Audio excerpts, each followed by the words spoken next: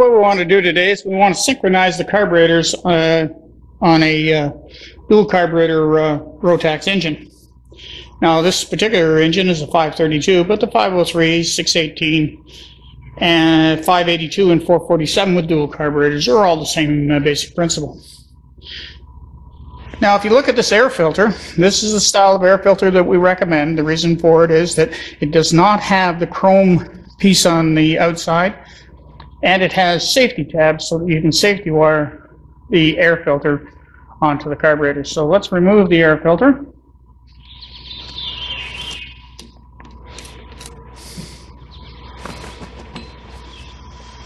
Okay, so what you have here is you have two cylinders, which are, think of the cylinders as being two horses, and each horse is pulling. And what you need to do is you need to have the horses pulling equally. Now, if one horse pulls faster than the other, you've got a problem. So what we need to do is we need to, first of all, have a starting point for adjusting the carburetors. So what we have to do is we have to, first of all, make sure that this slide hits the bottom of the carburetor and not just the adjustment screw. Okay, the first step in synchronizing the carburetors is that we have to make sure that the slide hits the bottom of the carburetor body. Now to do that, the first thing we have to check is we have to slacken off the cable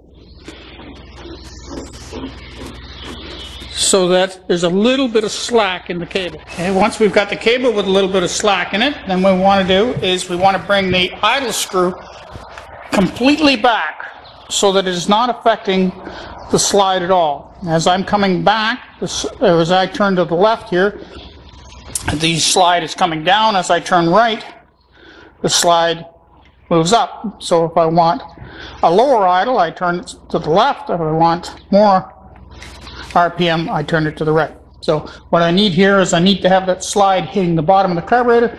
So I want to turn it and turn it and turn it until it doesn't affect the slide anymore. And I still have a little bit of slack on the top of the carburetor. What that tells me is that my slide is now hitting the bottom of the carburetor.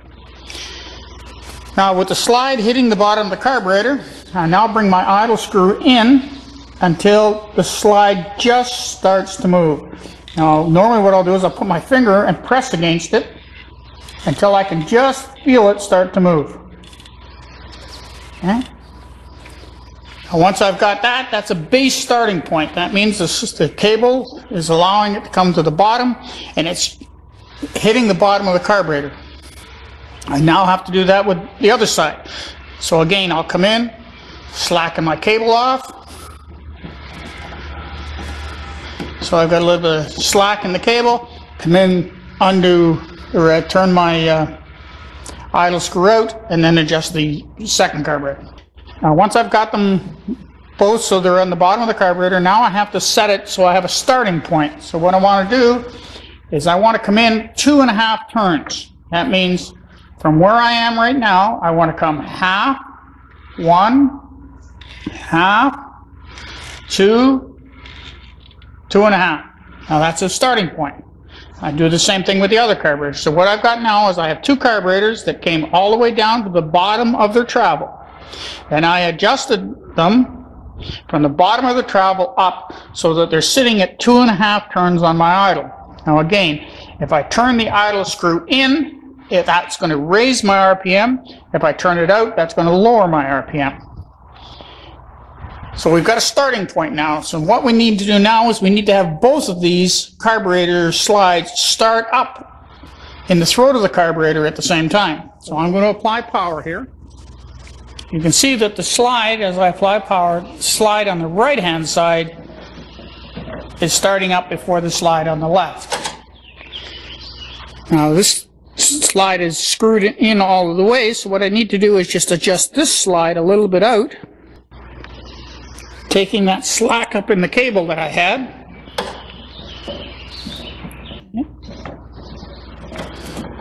Just a little bit more.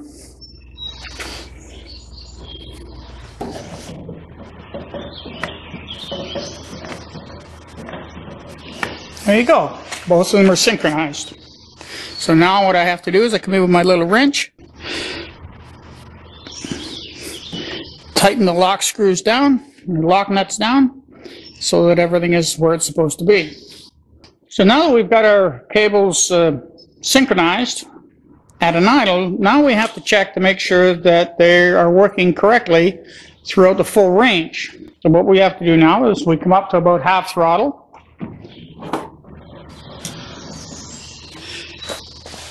And you can visually check down through the throat of the carburetor and see where they're sitting.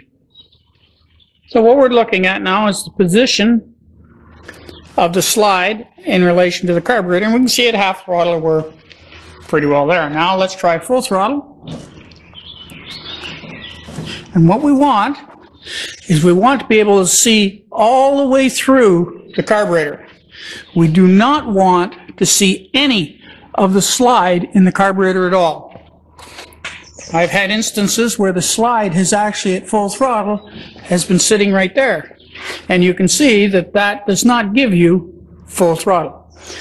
Okay, one last thing.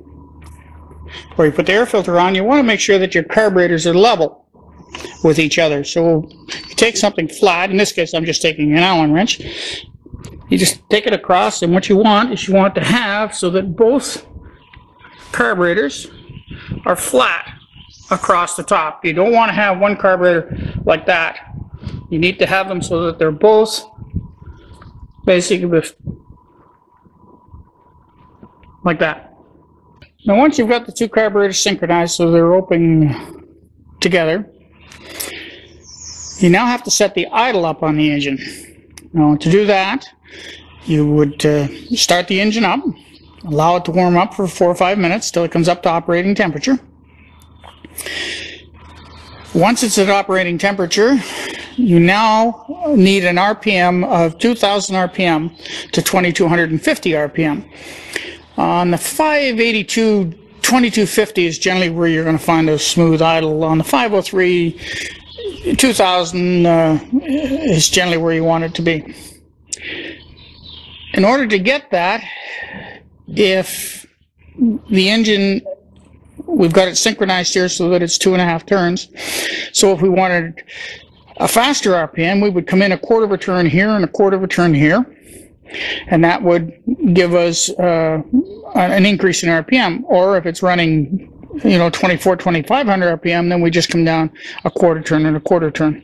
You want to bring them both down together on the screws, the exact same amount. You synchronize them so they were both at the exact same position, and everything is working in the system. All we have to do is just adjust the idle. So you have to do it when the engine's warm. So once you've done that, then that's the synchronization process done on a Rotax 503 dual carb, 532 dual carb, 582 dual carb, and Rotax 618, all two-stroke engines.